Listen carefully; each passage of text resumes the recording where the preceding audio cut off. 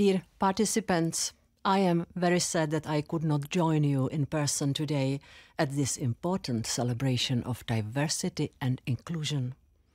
Sport presents a truly universal language.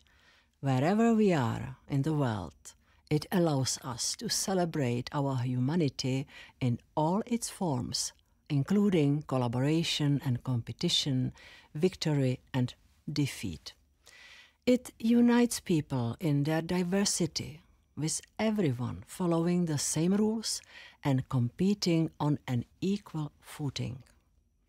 However, despite significant progress, some of us may still fall victim to prejudice and discriminatory customs that push us out of the game, partially or fully. That is why we need to commit to a union of equality and embrace diversity also in the world of sport.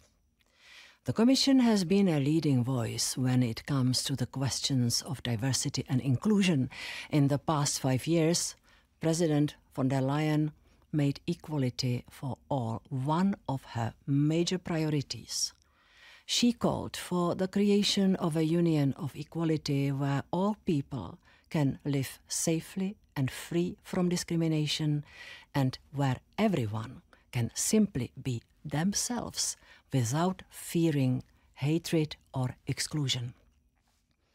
The first ever LGBTIQ equality strategy has been a key instrument to build such a union, and sport plays a fundamental role in it.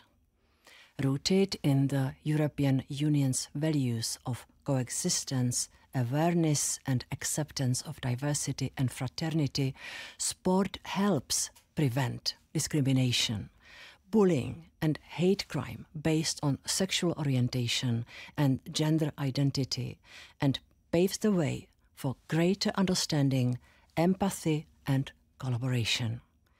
The EuroGames show how impactful and life-changing such initiatives can be. I would like to express my deepest gratitude to the participating athletes who constantly inspire us with their dedication and courage, to the coaches and volunteers whose unwavering support makes this event possible, and to the organizers and supporters whose vision and hard work continue to drive the mission of EuroGames forward.